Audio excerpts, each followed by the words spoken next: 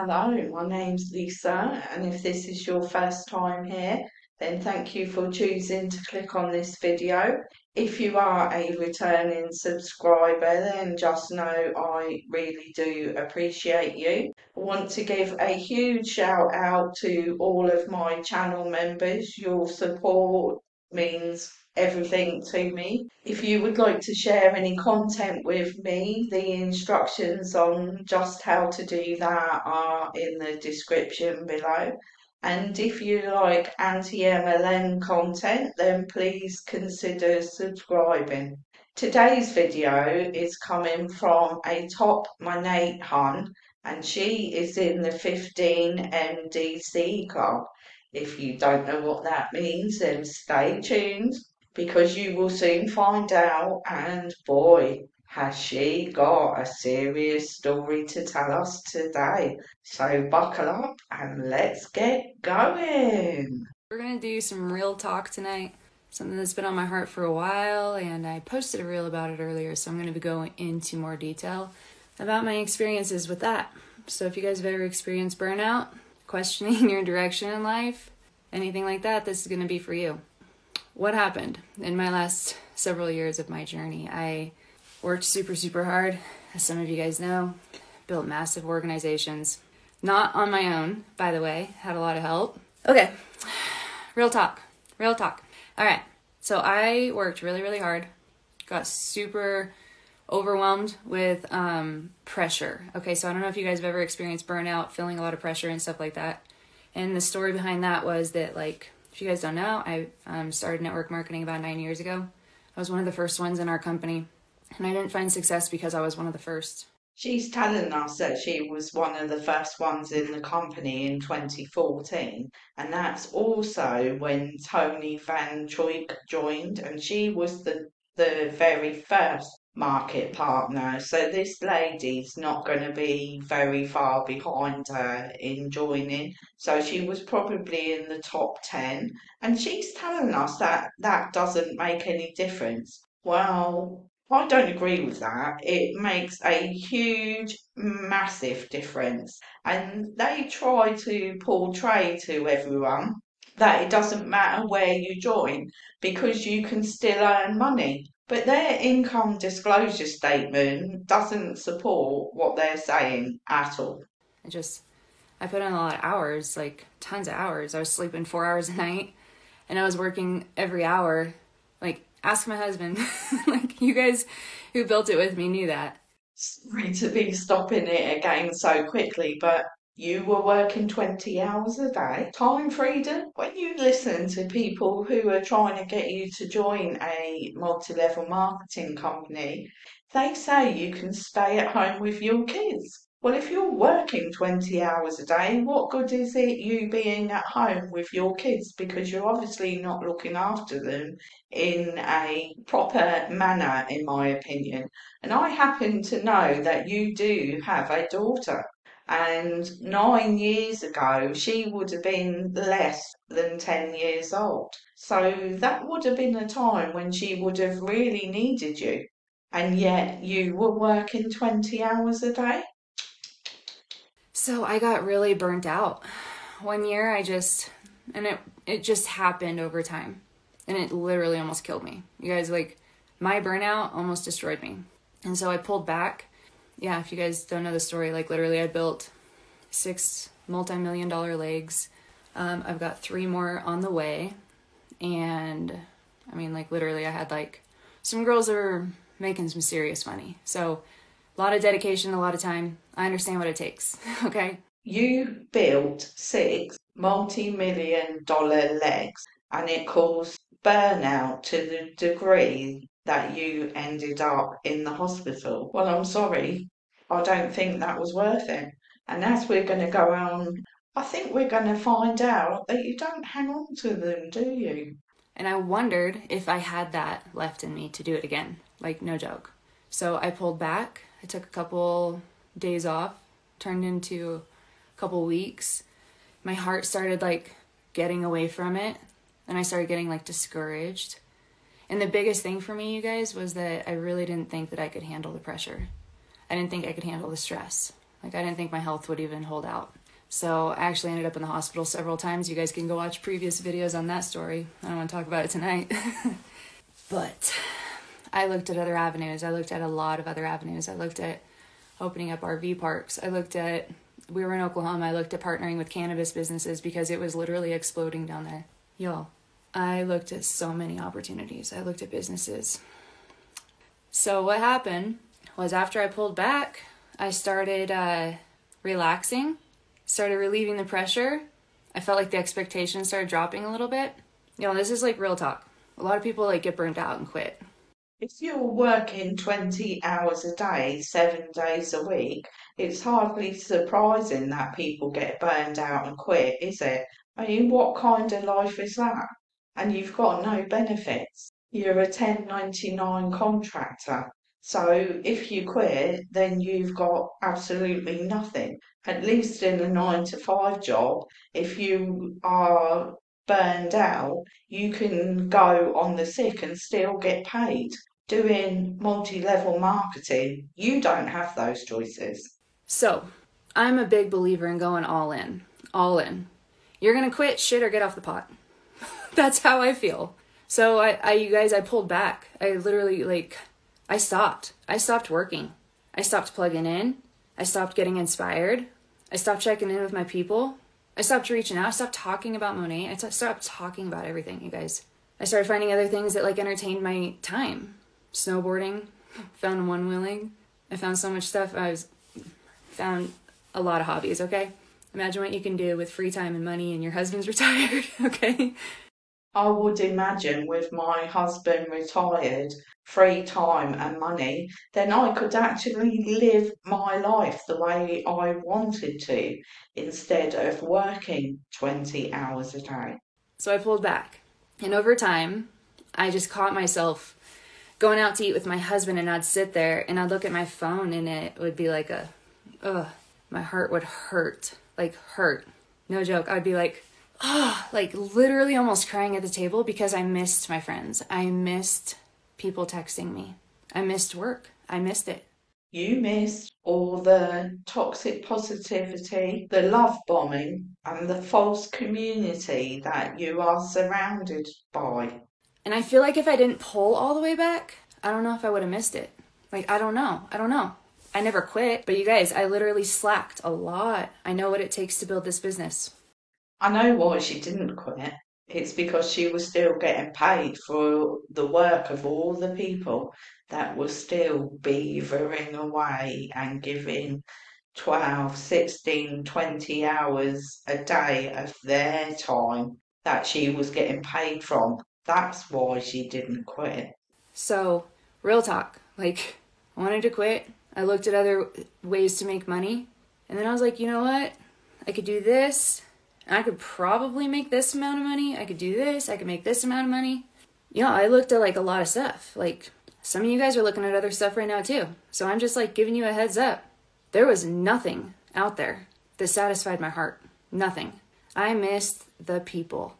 I missed the challenge. I missed having expectations.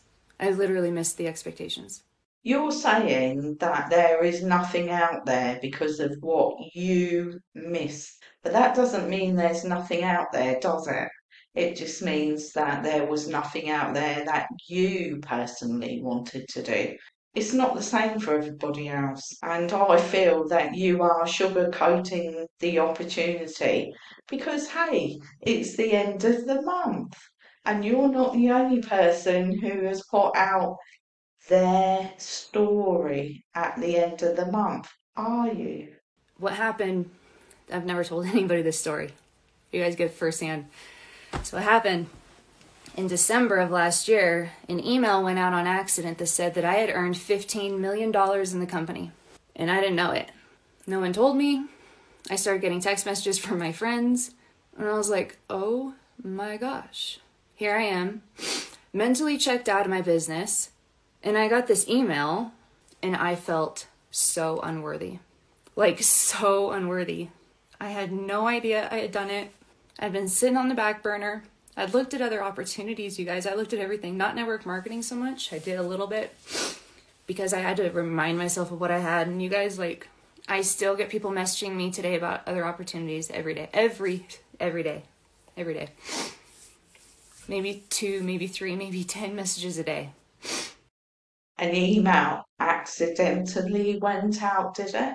Do you think it was those in a corporate position noticing that you had taken a step back, so they were going to snap you back into action like the cult it is, maybe? And I've looked at some of that stuff. And I just decided, like, in December, when I got that email, I was like, wow, how ungrateful have I been to not give back to my team over this time that I have held back. I have not helped make an impact, and here they are recognizing me for 15 MDC. Like, that sucked. That freaking sucked. That sucked worse than anything I've ever experienced in my business. I was expecting a congratulations from a couple of certain people at some point, and I was like, I never got it. And I was like, why do I feel so upset about this? Why is this bugging me so much? And it was because I wasn't expecting it from anyone else. I was expecting it, hoping for it from myself. 15 MDC does not mean that she has made $15 million in the time that she's been in the company. So don't be fooled by what she's saying there. Yes, she has made a lot of money, but it wasn't $15 million. Don't forget, you have to take out all of the expenses of the product, the expenses of going to trips, the expenses of putting on meetups in our home, and also the expenses of having people over where she's going to wash their hair and teach them how to do certain things in Monat. She has to pay for all of that. So don't ever be led to believe the amount of money they tell you from the $1 million club that they're in, that is what they've actually made, because they haven't, and it's not even close to that either.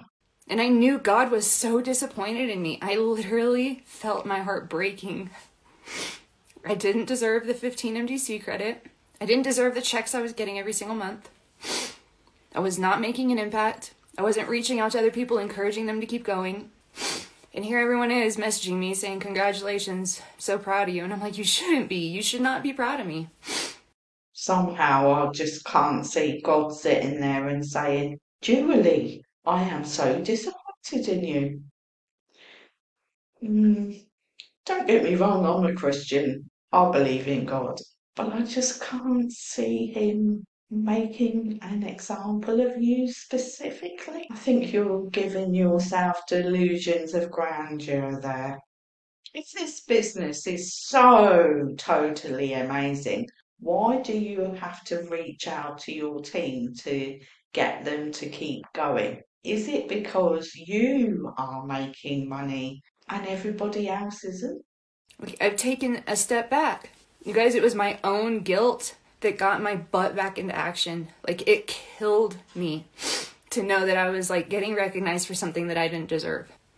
So in January, I decided that I was going to make up for it. I started plugging in every single day. Felt really awkward, felt really wobbly. I just tried to get back into it. No joke, I just tried to get back into it. And I just decided I'd choose my heart. It was so hard to accept that stuff. It was harder to accept the fact that I was sitting by the wayside when God was blessing me every freaking day and I wasn't picking up the shovel. So if you guys have ever thought about taking a step back, I encourage you to do it. But I hope that you remember my story, because it sucks. It sucks feeling undeserving of something so much. The first time I ever got a check that was unheard of, just unheard of, you guys. My check was growing back in like 2018.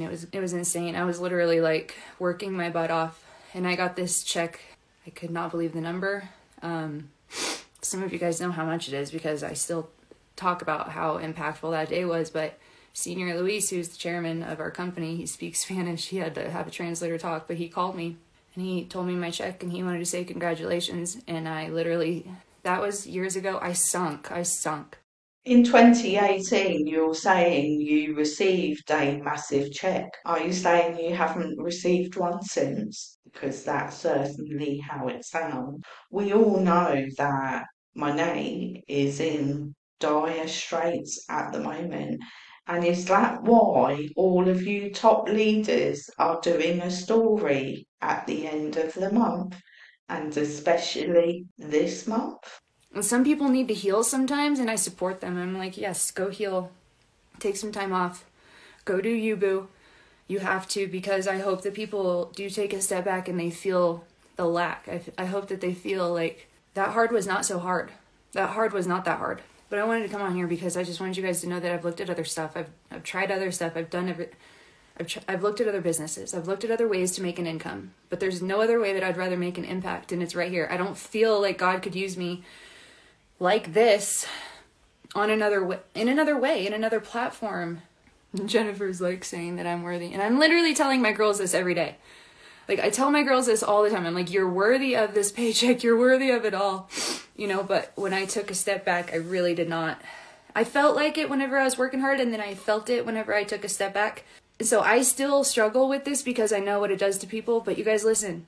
She knows what it does to people, but she's still encouraging you to get in it. I'm sorry, but I don't think any amount of money is worth your health and possibly your life. And the reason why I wanted to share this with you is because I had to choose over and over again my hard. Like, your hard can pay you large dividends in the emotional and spiritual impact that you can make on someone's life on this platform. Like this exact one. I've seen it. I've utilized it. And it's the Monat effect. Yeah. It's the Monat effect. Like, I'm not a sucker for some like one company. I'm a sucker for my family. This is my family. This is my home. Like, it's very, very personal to me to work with you guys. It's all very personal. I don't look at numbers more than I do a person. Like, I'm always like, okay, what is this person going through? What's going on? Are you saying you're the exception to the rule there, Julie? You don't look at them as a number, you look at them as a person. Wow. Most people look at these people they recruit as a dollar sign. Not so sure I believe that you are different though. One of my favorite things about this business is that I cannot get fired unless I go against compliance. I don't have a boss saying you make too much money. I need to let you go so that way I can bring in someone smaller who's going to make less, and that way we can make more money for the company. So, I want you guys to know this. I can't get fired unless I go against compliance, and I am definitely never going to risk that, so I'm never going to sign up in another company. This is my home. It is not worth the risk. Let's just unpack that a little bit, shall we? You can get fired.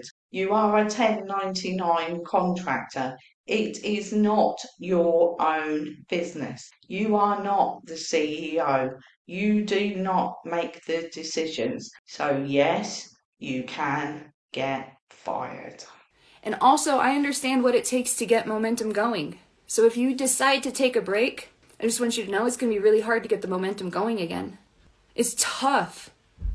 But I promise, if you do it true to yourself, if you do it true in the right way, and if you freaking dig your heels in and you try as hard as possible to make an impact in every single person's life, I promise this will work for you.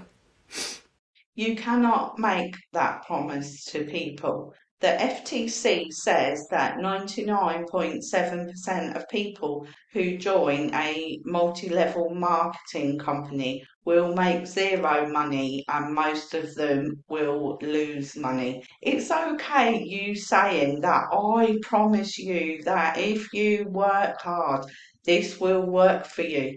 But statistically, that is utter bull crap. Why wouldn't I do this? Like, why wouldn't I? And you guys, my hair sucked when I started. It wasn't about the hair. It was about the fact that these people had a lot of money and they were willing to pay out really well for people who had the same goal as them, which was building this business, getting it in people's hands, getting the revenue going. They were going to pay me really good and you really good to get that going. So I chose my hard. That's all I did. You say it's not about the hair care, and never a truer word has been spoken, has it? I have to ask a question, and I'm asking for a friend here. Nearly every time I see a Monat home on a live or on a Zoom or just basically on a camera, they are all wearing a hat. What is that about? Is it because your hair is so bad that you have to cover it up? And if they're not wearing a hat, they have it piled up on top of their heads. Just seems kind of suspicious to me. And I chose my heart to get back into it. Like after I had beat myself up so hard. You guys, I literally cried for 3 weeks after I got that email. I did not look up for 3 weeks. I wanted to stay in bed. I was so depressed. And it doesn't matter where you're at in life. It doesn't matter if you're deserving or not. Some of us just get that feeling and it's awful. It's absolutely awful. So I'm here to tell you guys, like, you are worthy. God called people to do some insane things. And sometimes he's going to call you to do some insane things. And for me, getting back into it was insane. It was insane. I didn't know why I was going to do it. I didn't know what would happen. And if you guys have had people leave your team, I want to just share with you right now how many people have left my team. But I'm still able to live the lifestyle I'm doing, have the income I have. You guys, I've had to bury one of my $1 million earner legs, Julie Smith. She passed away. She was one of my greatest leaders. Another organization, she passed away. Another organization, she left, talked crap on me, took her organization, and the whole team exploded. She was a director leg. I had 2 other director legs shortly after that quit, and last year I had another director leg quit. Now the truth is really coming out as to why she was so close to quitting. It's because she lost nearly half of her downline. Just let that sink in, that people can just stop working any time they want to. Because it is not a job, it is not their own business. Can you imagine working 20 hours a day every day and building up all these legs and all of these teams, and it's all gone in the blink of an eye? Multi-level marketing companies can get shut down, you know. They quite often get fined by the FTC to the tune of millions and billions of dollars. Imagine what that does to a company. Most won't survive, will they? So just remember, you are taking a huge risk. That's why I say, don't join a multi-level marketing company. And I know if someone decides to leave, I'm going to bless them and I'm going to wish a whole new group back in. So I want you to know that if you're looking at another opportunity, shit or get off the pot. Like, seriously. Quit screwing around. Just make a decision. I, for one person, don't think she's going to wish you all the best. She's going to block you and she is going to berate you to anybody who will listen. She is going to run you into the ground because that's what they all do when you leave. They say it's your fault. You didn't work hard enough. Well, we all know that's a load of crap, don't we? So in 2 or 3 months, I literally had like 8 wine and washes. Like, no joke. In those months, she had 8 wine and washes. That means she's inviting a lot of people over to a venue or indeed her home where she is providing the wine and the products and washing people's hair, all out of her own pocket. I have to ask, is she qualified as a hairdresser? Uh, no, she's not. Is it legal where she lives to be washing someone's hair? That's something I'm not too sure about. But I bet my bottom dollar it's not. I was recruiting like freaking madwoman. I'm still at it hard this year. It was actually one of my greatest recruiting months I've had in 5 years. The past 2 months. Oh, I'm a mess. Can you imagine going 5 years without having great recruiting months? It's no wonder people quit, is it? Wow. I think Jubilee had an awful lot to say in this video, and if you are still here at this point, then I really do appreciate you. If you've enjoyed the video, then please give it a thumbs up, subscribe to my channel, have a totally amazing day, and I will see you on the next video. Bye bye for now.